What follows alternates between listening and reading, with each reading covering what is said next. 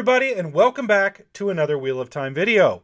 It's been some time since I've done an installment in my fan theory series where I take a look at popular, unresolved fan theories for the Wheel of Time, and then I break it down, analyze whether the theory has any merit, give some reasons why it might be true, why it might not be true, and then I'll give you my opinion on whether or not the theory is plausible or not. In today's video, we're going to be breaking down a theory from Reddit user Mookin. Hopefully I'm saying that right. Who posted this theory originally about a year ago and just reposted it recently. The concept of the theory is that the creator didn't actually create. I won't say more until we get past the spoiler warning, but I will say this.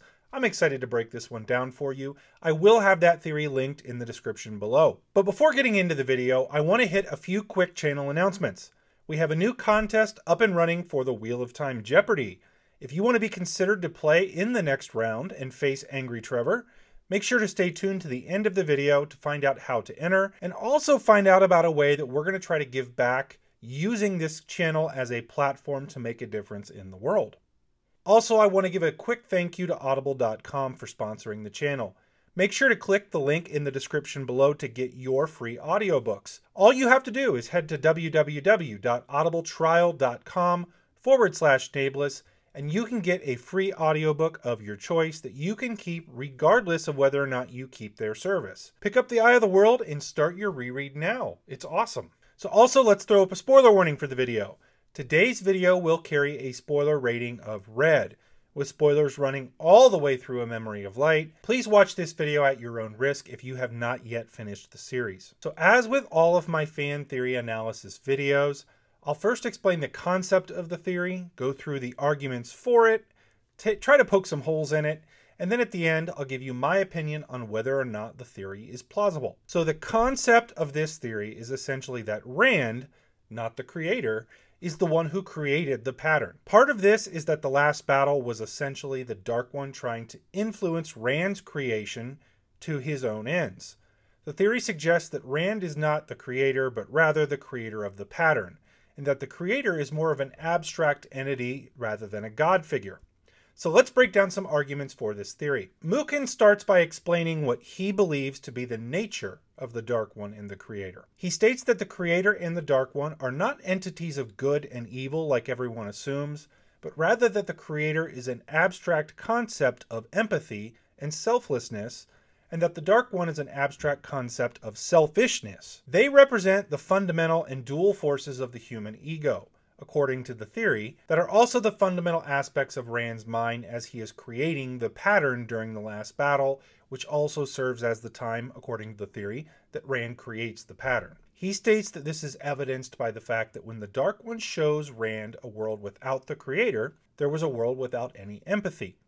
When Rand creates a world without the Dark One, he creates a world where people could not stand up for themselves or what they wanted. Both of these creations imply that the Dark One and the Creator are abstract entities representing selfishness and selflessness, respectively. Also, to support his theory, Mookin states that the last battle is where the pattern is actually woven, and that this event only happens once, not infinite times.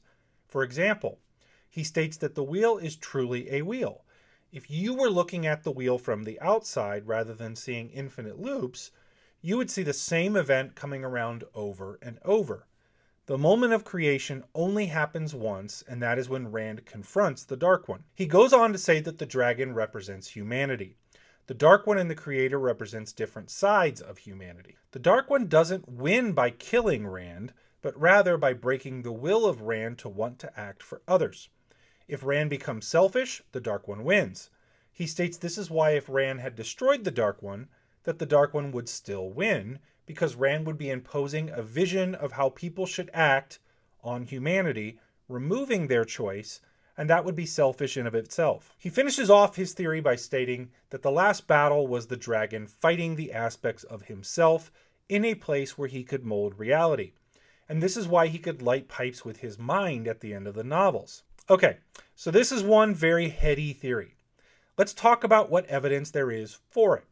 For one, the concept of the wheel just being the same exact moments happening over and over and over again implies that time is predestined and that the literal exact moments in history will repeat over and over. They are not different revolutions of the wheel where different events occur similarly, but literally the exact same moment again and again. This would explain why Ishamael was wrong about how the Dark One would eventually win. His logic was that given an infinite number of chances, every possible outcome will occur in that time. If the Dark One breaks the wheel once, then he breaks it for all time and everything ends.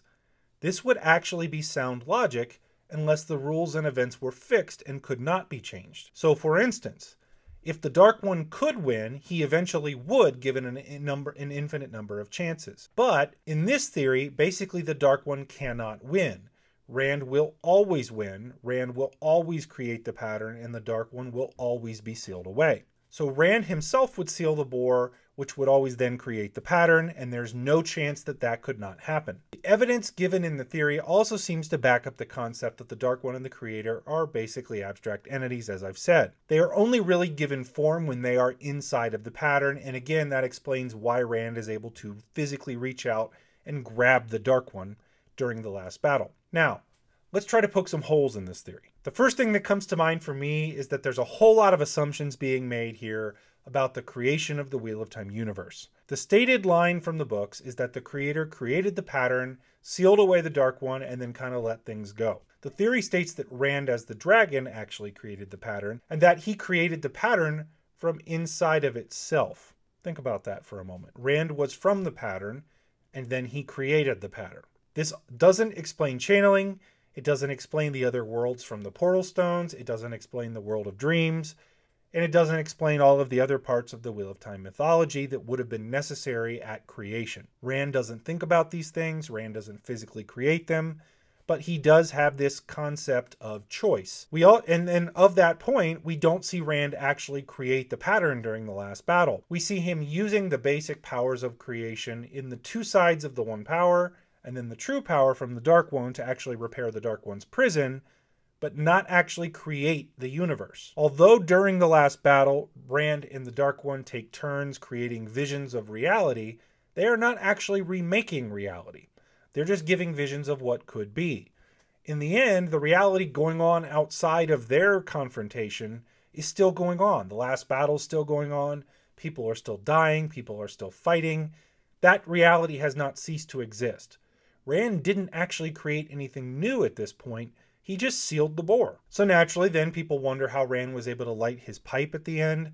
And although a lot of this is open to interpretation, I think that he did wield the powers of creation to an extent, but that was really more so how he could influence the pattern now, but he did not create it. So what do I think of this theory as a whole? Well, I love some of the concepts that it introduces. It is a theory that presents some very heady philosophical arguments, and in the end, I don't know if I buy it completely. I do think Muken is on to something here with the wheel just being the same events over and over and over again, and that certainly explains why Ishamael was wrong about the Dark One being able to win. I also think that this brings up the idea that everything our characters did was predestined, and that they only have the illusion of free choice. This is an interesting philosophical argument that is actually put forward in our own world in connection to a number of different religious belief systems. We know Robert Jordan loved to pull in elements from other faith systems into his story, so this concept seems very fitting. We also see this in the concept of ta'veren.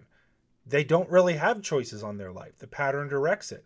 This is more of an extension of that, saying that everything that happens is already set to happen. So on the whole, I'm not sure I believe the theory. I think it's kind of difficult to understand, and there's a lot of things being left out, but I do think it presents some pretty cool concepts. So that's my analysis. What do you guys think of the theory? Let me know your thoughts in the comments below. And before we go, I want to hit on what I teased at the beginning of the video. If you watched my 10,000 subs live stream all the way to the very end, you'll notice that I announced a new contest to make it onto the next episode of Wheel of Time Jeopardy to face our two-time champion, Angry Trevor. I want to review the qualifications right now and let you know about something that I plan on doing here on the channel fairly consistently. So I've partnered up with Make-A-Wish, a charity here in the United States that grants wishes for critically ill children. These wishes could be to meet their favorite celebrity, get a once-in-a-lifetime experience, travel around the world, or just get to do something that they love before they pass away or while they're fighting a serious illness. These wishes do not only give these children a moment of happiness and of respite from their health struggles, but studies have shown that these children are actually statistically more likely to survive their illnesses when they have wishes granted for them. It is an organization that I've been supporting for years, and I wanted to be able to leverage this large community that we've built now here on this channel to help grant some wishes for some seriously ill children. I've committed to raising $5,000 to donate to the cause, and I'm going to shamelessly use Wheel of Time Jeopardy as a way to help reach that goal. At the time of this video's release, I have around 10,400 subscribers on the channel. If each one of my subscribers was able to donate $1, we would double that goal. So here's how you can enter the contest. For every $5 that you are able to donate to Make-A-Wish through our fundraiser, that will give you one entry into the Wheel of Time Jeopardy contest. You can donate to Make-A-Wish by clicking the link in the description below. Even if you do not want to be entered into the contest, I encourage you to simply donate $1 or whatever you can give that'll help us grant some wishes for some children. Anything that you're able to do will be helpful, and I really want to be able to leverage this community to make a difference. Thank you to everybody who has already donated. Big shout out to Jennifer Wood for her very generous $250 donation, as well as all of the rest of you that have made significant donations as well. I'm going to make a donation slide here for future videos to honor those that have been able to help. Guys, thank you so much for participating, and thanks for watching, guys. Please make sure to click the link in the description below to get entered into the contest, and like the video and subscribe to the channel for more Wheel of Time content. Make sure to check out my Patreon page if you want to support me making more Wheel of Time content. Hey guys, thanks again for watching. Until next time, peace out.